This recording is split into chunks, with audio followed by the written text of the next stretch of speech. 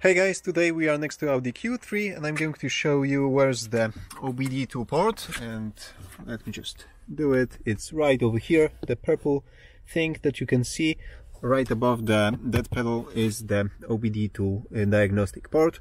And right now I'm going to show you where's the cabin fuse box. So if you open this small compartment, which is over here on the left side, you can see that there are some fuses visible in the gap above the compartment, but to access them you need to open this little bit wider. So there are two restrictions, one on the right side, one on the left side, and you need to squeeze them in order to open it wider and remove it, and only then you can access those fuses. So let me show you how to do it.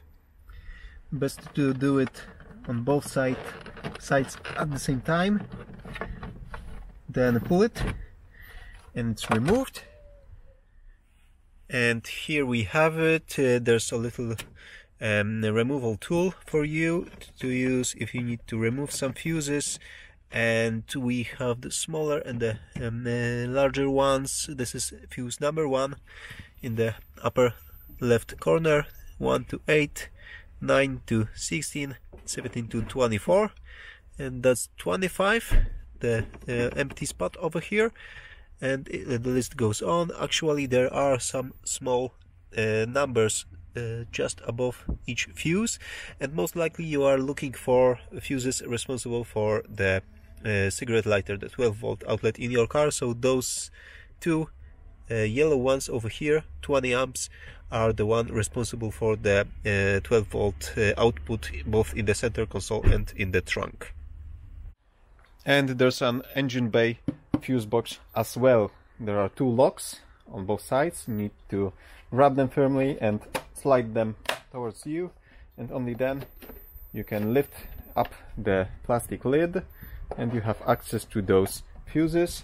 There's no description over here, as well as in the cabin fuse box, so you need your user manual to find the correct fuse, and or you can use a multimeter just to check for the blown fuse. Okay, so to put it back, this one is important because there's a seal over here, so you need to make sure that this is installed in the proper position, just to make sure that there's no water coming inside this, which would cause water damage and electrical issues with your car. Okay, that's pretty much it. Thank you for watching. Give me a thumbs up if you like this short tutorial and subscribe for future ones. See you soon.